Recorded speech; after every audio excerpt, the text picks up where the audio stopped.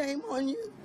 I said, shame on you. The family of 23-year-old Stephan Clark, joined tonight by Black Lives Matter protesters blocks away from the home where Clark was shot to death by Sacramento police officers.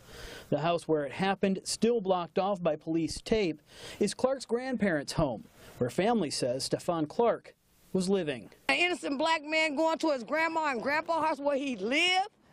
Now, how you going to explain that? How you going to justify that? A Sacramento police spokesman said they were called to the location on a report that someone was breaking into cars. It was a sheriff's department helicopter that directed police on the ground to Clark. A deputy watching from above advised them he had broken a window to the home. Sacramento police officers say they tried to take Clark into custody, but he refused their verbal instructions. Looked back at our officers and faced them and had an object in his hand, and pointed it at our officers, and at that time our officers believed that it was a firearm, and out of fear for their own lives, they fired their service weapons. Protesters tonight said Stephan Clark was holding a wrench.